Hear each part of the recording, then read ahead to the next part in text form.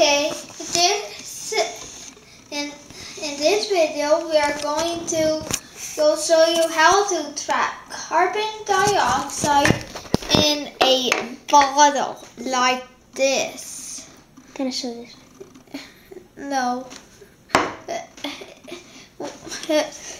We'll be using the baking soda and vinegar reaction, which makes sodium acetate and carbon dioxide. The sodium acetate will stay and the carbon dioxide will go in there, and not all of it, because when carbon dioxide is dissolved in water, it makes carbonic acid. Okay, but you will need a test tube and like a glass straw with a stopper with one hole.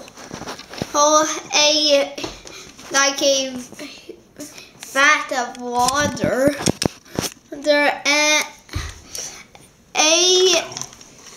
lid and the jar.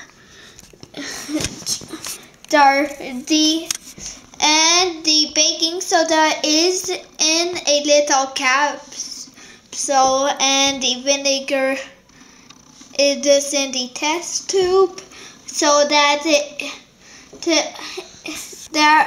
it will regulate the amount of carbon dioxide going out.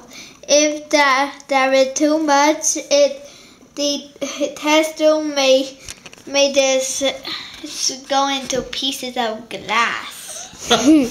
Oh my. Yeah, so we are going to start. Let's go. Oh, starting. Good. We got lots of carbon dioxide. Put this down so that see the bubbles come in. Yeah, I see them. The camera's catching. Neat. Oh, well, here, you hold it, Etienne. I got too much to do. Okay. You're going to hold the bottle? Okay. Yeah. The camera sees it. This is He great. likes it. Look at all of the carbon dioxide Yeah. catching.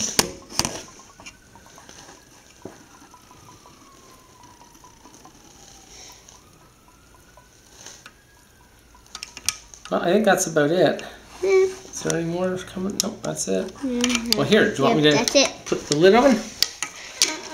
Or do you want to do it? We have did like an error. Oh, we did? What was our error? There was all of the contents had went through the straw, which was minimizing. There we go. The we have some carbon dioxide. In a bottle. Well, Wait, this left in the bottle. You can end the movie. But there's some